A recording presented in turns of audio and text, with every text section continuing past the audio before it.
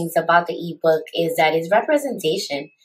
Like, a lot of us Latinas are not out here putting out all our business, being vulnerable, telling people what it is, and sharing those really vulnerable pieces of our lives that, you know, from the outside looking in, as, let's say, our mom's generation, even though your mom's different, but there's like elders from those generations would be like, "Ay, tú si eres llorona, but why are you being such a crybaby? Why are you sharing this? Why are you talking about your personal business?"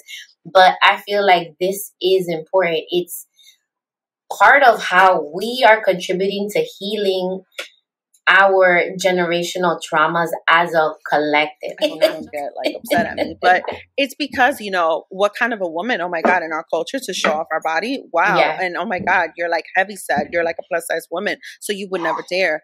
And I wanted to be able to show, yes, confidence can look like this, but confidence also looks from within, and it's also our mind, and it's also through our healing. So I did that intentional. So it's crazy that you mentioned that, because it's so true. We're breaking so many stigmas on so many levels when we are choosing to share our stories, and we're coming from a community that doesn't really do that or give us a microphone to do so. But we were we were literally talking about that, the fact that our elders like shame us for being us and like standing in our truth and just loving on ourselves the way that we are. A lot of the time, like, I'll dress a certain way because I love dressing sexy. Like, when I go out on a date, girl, I'm not going to tell you I'm out here showing a nipple or, you know, like showing my tatas everywhere. But I love wearing me a freakum dress to go out, and that makes me feel extremely sexy.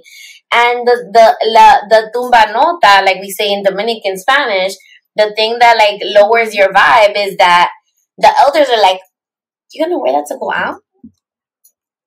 You don't have nothing else to wear?"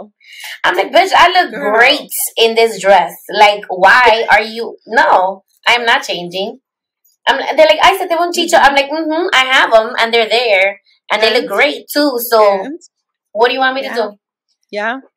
For my birthday, I'm wearing stockings, I'm wearing my hookah boots, and I'm wearing a black dress.